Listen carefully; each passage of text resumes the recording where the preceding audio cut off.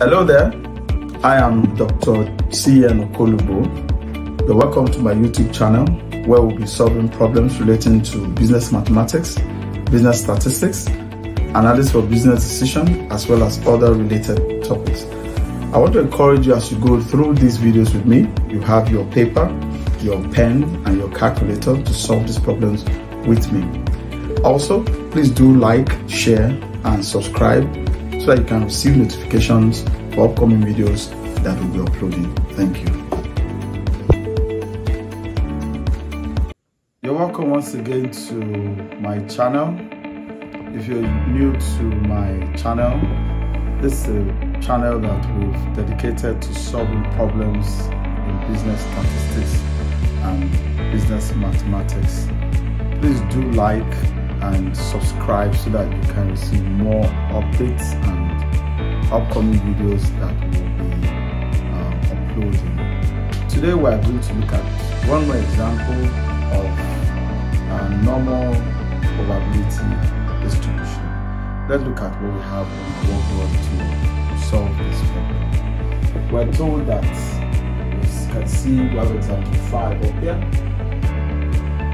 The head circumference of a newborn at birth is normally distributed with a mean of 35 centimeters and standard deviation of 2 centimeters. From the sample of 100 babies, what is the probability that a child randomly selected is 1 less than 34.5 and has less than 34.5 head circumference, and the circumference is between 34 and 36.5. Let's quickly solve this problem as we do in other videos.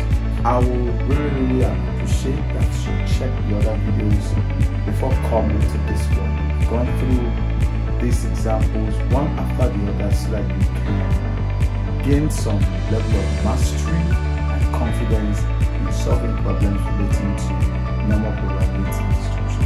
Let's look at what we have. In solving this, our first thing is to represent this value in probability. From A is we're looking for P of X less than 34.5. That's what we're looking for. 34.5 centimeters. So we will standardize this by finding the z-score. Standardizing is how z-score is given as our x value minus the mean, which is 35 as you can see, divided by standard deviation. And for what we have, we can easily solve this. So this becomes 34.5 minus 35 divided by 2. 2 is our standard deviation. And this will give us 0.5 divided by 2. That will result in this minus the pattern, so that's 2 minus 0.25. That's what we have as our z-score. Now let's represent this z-score value in our normal curve. Like this. At the middle, we have our mean. So mean, according to our question, is 35. And then we're looking for some babies who have less than 35. We're having 34. So 34.5 is before 35. So less than this here. And this will be X is 34. And we are looking for those that lower than 34.5, lower than 34.5, lower than 34, that's less than this. So this will be, we're going to show this portion. Remember, z-score of the mean is 0, and z-score at this point already have it as minus 0.25. So that's what we have. So the next task is to find this value in our normal table. So we have z-score is equal to 35, and what will be the normal value when we check our normal distribution table. Please come along with me as we look at our normal distribution table, and we're going to look for 0.2 under 0.05. Look at 0.2 plus 0.05. That will give us 0.25. So come along with me, let's look at that. 0.2, where is 0.2 here? Well, 0.2 under 0.25. Come along with me. And this is what we have. So this is 0.987, 0.0987, 0.0987. Okay, now come with me to the workboard. Let's represent that. This is 0.0987.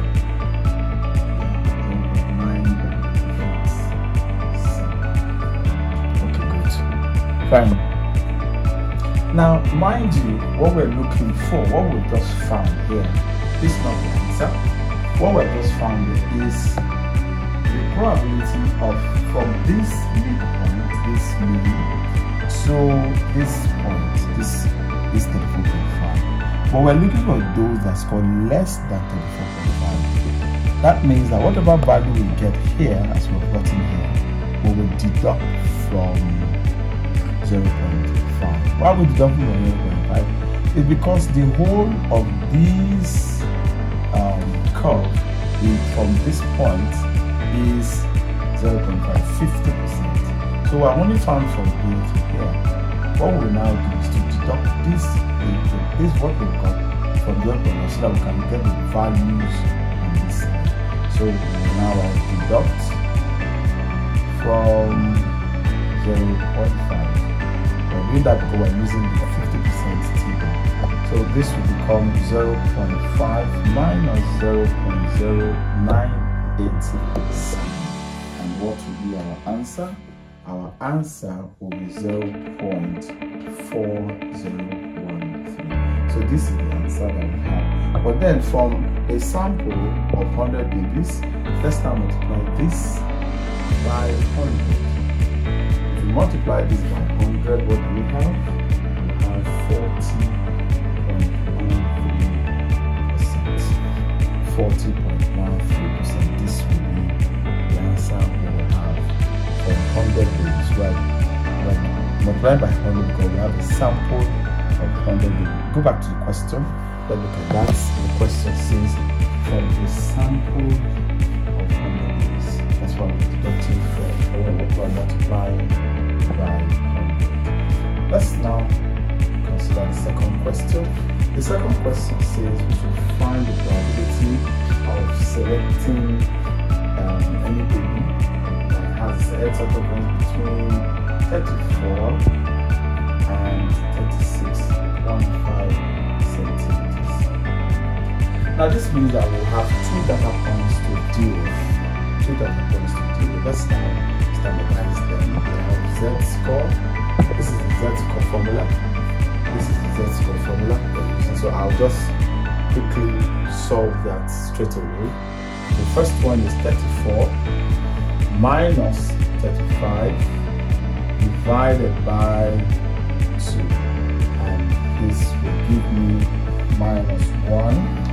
It's going to give us minus 1 divided by 2. That will give us minus 0.5. That's what we have.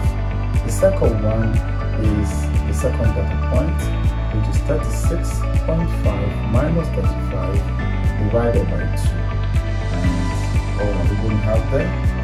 36.5 minus 35 is going to give us 1.5. Divided by 2 will give us 0.75. Give us 0.75. Let's now represent these values in our distribution table like this. Here, our mean is 35. And then the first data point is 34. 34 will be where? Where will 34 be? 34 will be on the left side. So we go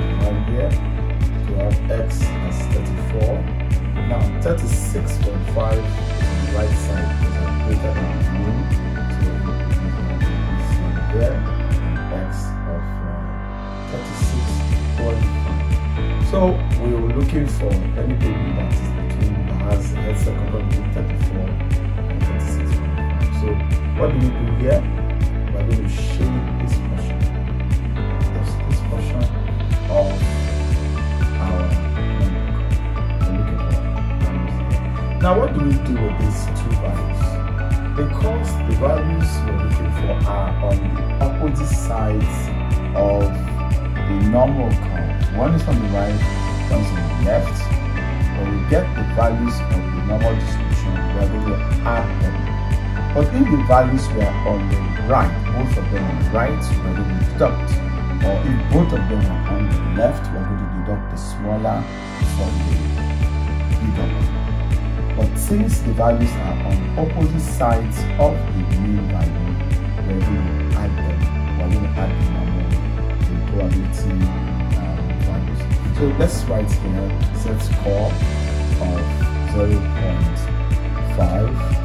Then we have z-score of 0.75. Let's now go to our normal. Follow me please. Let's go to our normal distribution table and find what these values will be. We're looking for 0.5. This is 0.5 here. Under 0.00.